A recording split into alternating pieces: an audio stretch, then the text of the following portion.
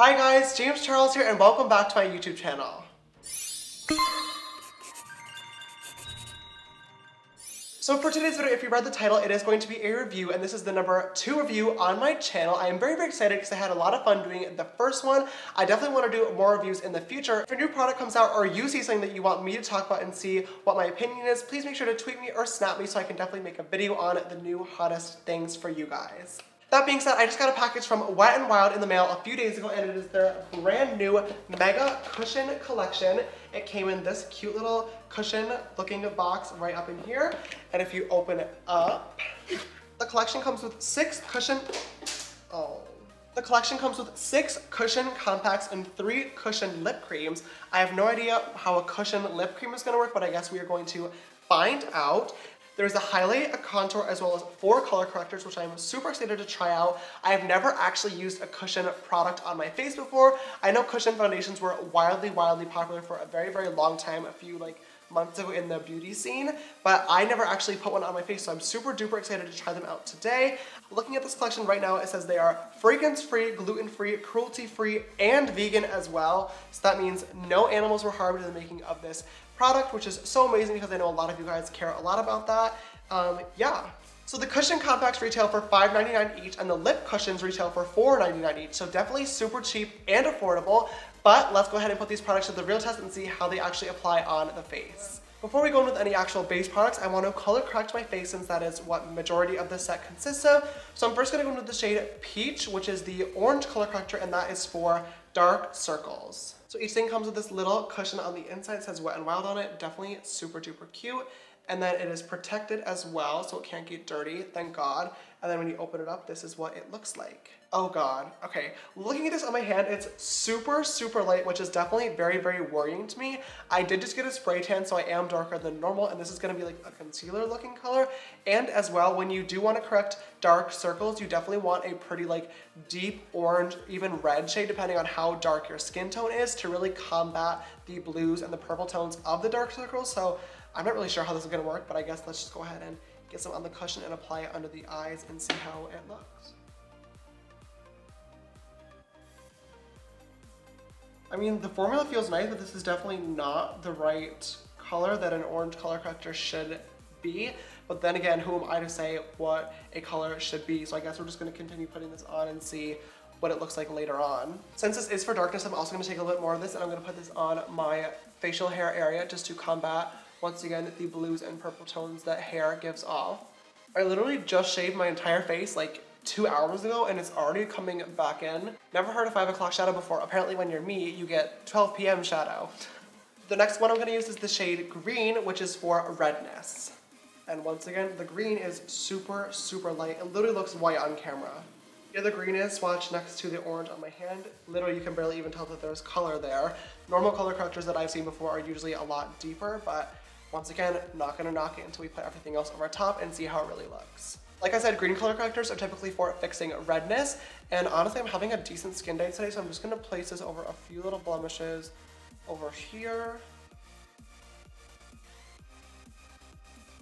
You got one over here.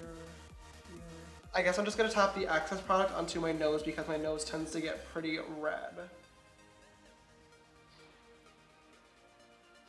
The other 2 color correctors in the collection are yellow, which brightens, and then purple, which combats yellow, and neither one of those are really problems that I have on my face, so I guess I'm just gonna skip out on those today and move right into foundation. Now, what I find pretty weird about this entire collection is that it is the Mega Cushion Collection, but the one product that isn't in this collection is a cushion foundation. Like I was saying before, cushion foundations were hugely popular at one point and even still are today. I see a ton of people using cushion foundations and rocking them so well. So I was pretty surprised that there wasn't a cushion foundation in this actual collection. But I went ahead and I picked up the Wet n Wild Photo Focus Foundation to go with this look. I was debating whether or not to use the L'Oreal Cushion Foundation or the Maybelline one because I heard those are super bomb, and I did find them at the drugstore. But I figured using the Wet n Wild one would probably be a lot better just because these are Wet n Wild products, so I'm sure the formulas will kind of work a little bit better together than the Maybelline formula or the L'Oreal formula mixed together might make things look a little bit wonky. I just want to give these products a very fair chance because a cushion product definitely is a weird concept to a lot of people, so gotta be fair, you feel. For my foundation today, I picked up the shade Cream Beige, which is actually the only color they have left at my CVS, so I'm praying that the shade matches me, but we're gonna go right ahead and we're gonna try this on. Okay, this is not the applicator I was expecting. Just gonna layer this right over top of all the color correcting. Okay, and it's definitely a little bit dark too. We can definitely lighten this up with a little bit of concealer later on. Do not worry. This foundation is also only $5.99. Wet n Wild is definitely not playing around when it comes to these amazing prices. They said, girlies on a budget, we got you, and major respect for that. Makeup can be so crazy expensive sometimes, so it's so relieving when we see amazing and cheap products, but I don't want to call it amazing yet. I will let you guys know in a few quick seconds. Alright, so that is the foundation all applied over top of the color corrector. Honestly, looking at this in the mirror, my face looks so good right now, and I know this foundation is not the point of the video, but for $5.99, I'm a little bit shook to be honest, and I definitely will be trying this again for sure in a normal everyday makeup routine because I really like the base a lot. Moving on to the color correctors, they were definitely a lot lighter than normal color correctors, but my darkness and my redness is pretty even out for the most part. You can't really see anything, especially under the eyes. I feel like the eyes look really, really bright and nice, which definitely does not work with a lot of foundation sometimes. I'm not sure how like full coverage this actual foundation is. Oh my god, the thing on the back first says, goodbye photo flashback. Maybe that's why I love this foundation so much. It doesn't say the level of coverage on the actual foundation bottle, but I'm assuming this is pretty full coverage. My skin looks very, very even, and I definitely like the way the color corrector applied. So once again, for only $5, definitely not bad. I'm liking this a lot so far. Moving on to concealer, once again, similar to the foundation, there was no pressed cushion concealer. So I went ahead and I picked up the Photo Focus Concealer. I picked up the shade Light Ivory because once again, this is the only shade they had in stock at my CVS. CVS, you need to step your shit up. I'm just gonna apply this like a normal concealer in the high points of my face and blend it out. The one thing I have noticed about these products is that they all dry down super duper fast, including the color correctors. I know the foundation and concealer are not like the point of this video, but like I said, I wanted to use them just to kind of formula match. They're definitely super drying, but that means I might not have to set my face today, so I'm honestly excited to see how this turns out. Now that the base and highlight are all on, we're going to do some cream contouring, and for this we're going to use the Cushion Contour in the shade Cafe Au Slay. That name is literally so cute, I cannot get over it. But similar to the color correctors, we're going to open it up. We're going to have a little bit of a cushion, a cover, and then the contour shade. And this one actually looks like it's a dark color, thank God. Here's what it looks like on the back of my hand. Definitely a pretty warm tone, so this contour is going to be very bronzy. We probably will not be using any bronzer today, but let's go ahead and put it on the actual face and see how it applies. Alright, so this shade is definitely very light, and like I was saying before, I do have a spray tan right now, so it is barely even showing up on my face, which is a little bit disappointing to me just because the other two shades are definitely very light as well, so it seems like anybody that's like darker than the shade Mayonnaise would probably not really be able to use this set. Come on, beauty brands, we really need to stop playing 50 Shades of White here. There are darker people in the world that want to wear your makeup. Alright, I'm just going to dip right into my beauty blender with this because blending this out with my little sponge is definitely taking way too long and I do not have a lot of time today, so I'm just going to blend this right in using my beauty blender.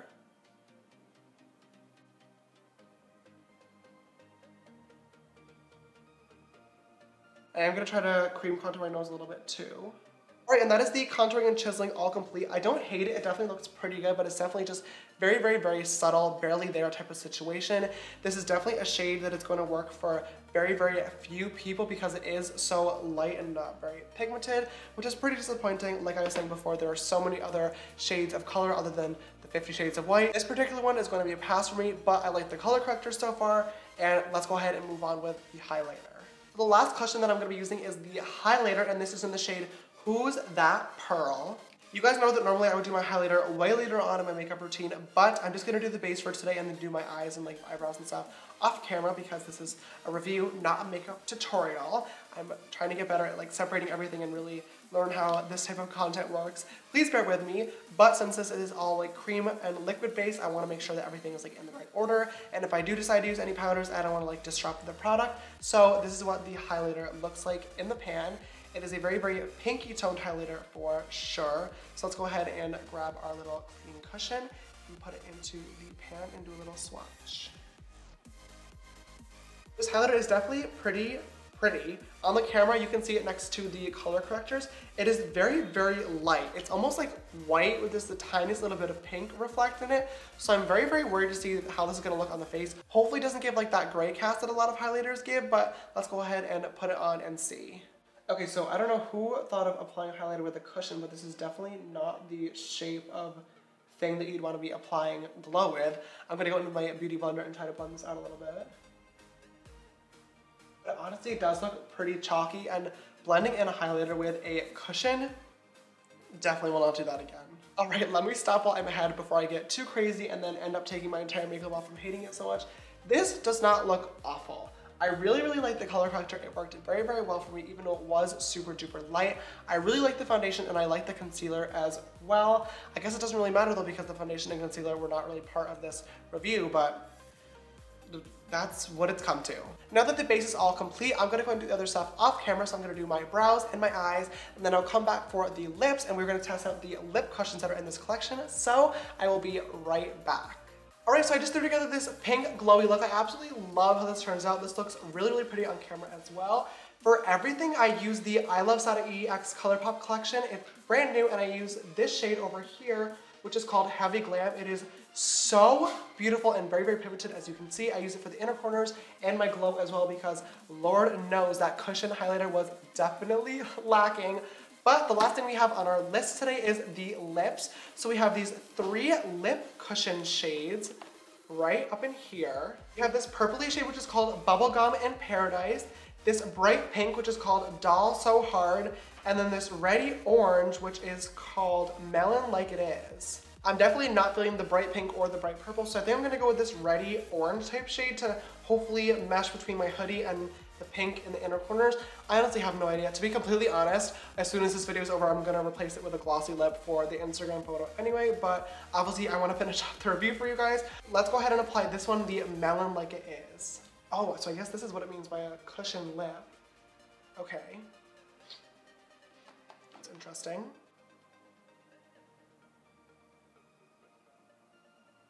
This is strange. These are supposed to dry down matte, which it is definitely doing. The formula honestly is not awful. If I'm looking in the mirror, it definitely is a little bit patchy and cracky. I think that's just because the applicator is absolutely awful. It's really hard to get like a precise line. As you can see, like over here, I'm way outside of the lip line. I tried to overline as well, and it is definitely not looking even. I don't know why a ball applicator would ever be useful to anybody trying to get a precise lip line. Maybe if it's just like for really, really, really quick, like just a like padding type action, but definitely not for like the serious makeup liquid lipstick wearer. Alright guys, so that is the look all complete. Let's go back and recap everything that we've tried out so far. So as a reminder, we are reviewing the Wet n Wild Mega Cushion Collection today. We had four color correctors, a highlight cushion and a contour cushion, and then 3 lip cushions in this full set. Color correctors, they were definitely pretty good. They retail for $5.99 each. I really like the green one and the orange one. They did a very good job of covering up my acne and my dark circles. My skin tone looks super even right now, and I'm absolutely loving it, especially with the foundation as well, which was not cushion, but definitely will be used by me. Again, that's aside from the point though. The purple and yellow color correctors I definitely would skip out on. I'm not saying they're bad by any means. I honestly did not even try them, but I am someone who has never ever used a purple or yellow color corrector. I personally don't really see much of a point for them. As for the highlight and contour shades, these are definitely a little bit more of a miss for me. The contour honestly looked really, really pretty on my skin tone. It blended out pretty well once I used my beauty blender, but it was not that intense. The worst parts about it is that it was very, very light. I have a spray tan right now and it barely showed up on me, meaning for anybody that's darker than me, which is like majority of the entire world population, it would not look very good. It probably would honestly look like a highlighter shade, and that was obviously not the goal of a contour cushion, but that being said, it worked for me. Would I recommend it? Maybe. It definitely depends on your skin tone. As for the highlighter, this one was definitely the worst fail of the collection. It just looked like a lighter pigment in general. It really did not have much of like a highlighty glow. Once I finished off the look, I obviously packed on a ton of that pink single shadow that I use in the inner corners as well for the highlighter, because that highlighter was looking very, very chalky and definitely not doing it for me. As for the 3 lip cushions, I honestly really like the formula. They went on very nicely, they applied nicely, they look nice, they feel nice. The only part I wouldn't recommend is the actual applicator of the lip cushions themselves. The ball applicator just really doesn't make a whole lot of sense.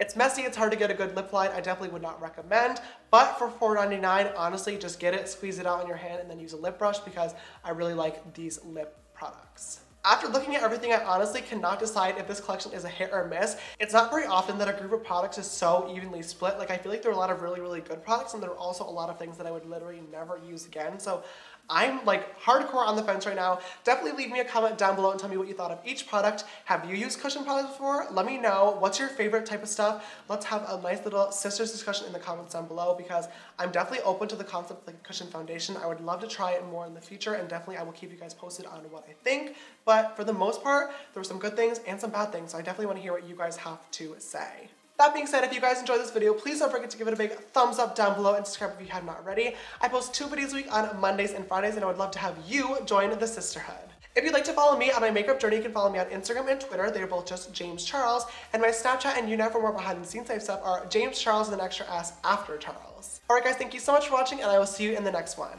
Bye!